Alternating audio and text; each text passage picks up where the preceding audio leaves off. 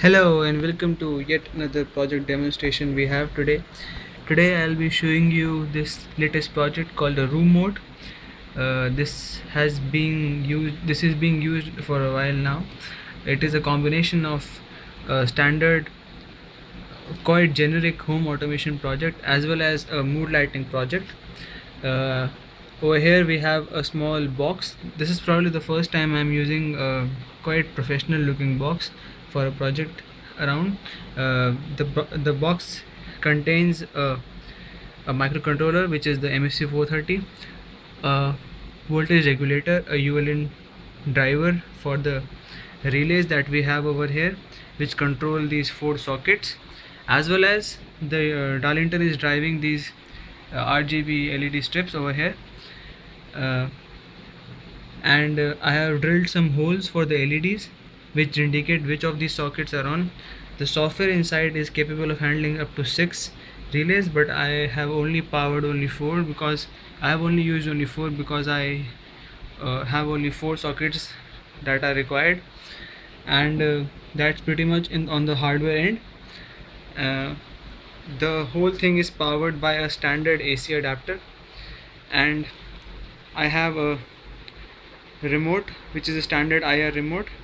You can see the pulses. The protocol that this particular remote follows is the Sony one, or the SIRC. Now how this works is actually pretty interesting. Now you can see the pulses in this remote. These pulses are actually modulated on a carrier wave of around 38 kilohertz. Now when the button is pressed, the data packet is sent from the remote to the decoder over here.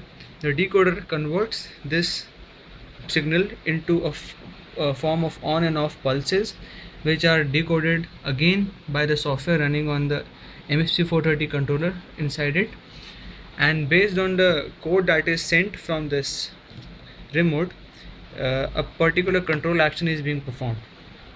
So it is that simple.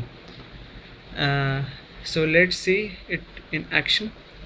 You can see if I press the first or the number 1 key, the load 5 will get lit up.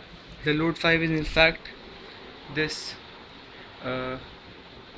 LED lamp over here, and in order to not make it confusing, the button that is on the bottom or on the lower side of the 1 key, that is the 4 key, is used to turn off the load. So if I press the 4, it will get turned off.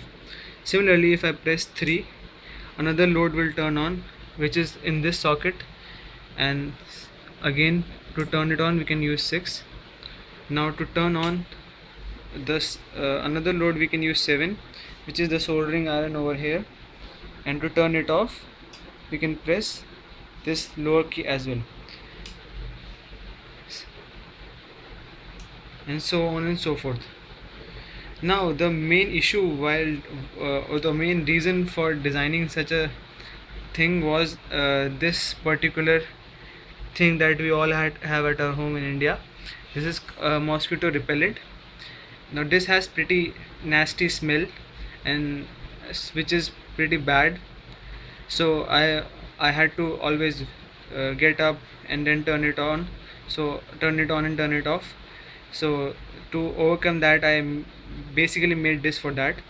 So you can see I can do a pretty much anything can be done. Now it also has a couple of lighting modes, or you can say a couple of colors that you can actually use to light up your room. You can see on this remote I have a red, green, blue and yellow.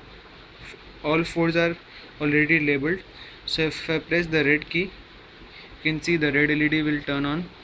If I press the yellow color will come, and if I press the blue color will come, and if I press the green color will come.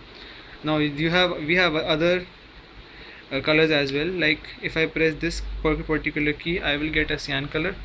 If I press another key, I'll get a magenta color, and if I press another key, like if I press the lower one key, I get the white color. Now there's an interesting feature which actually completes the loop.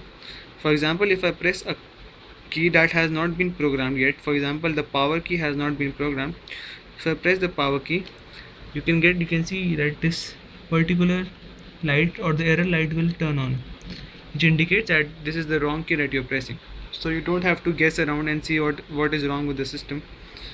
And if you want to turn off these LEDs, you can just press the mute button and the LEDs will turn off. So hope you liked the demonstration. If I'll be posting the pictures of the circuit boards on my blog. So thanks for watching.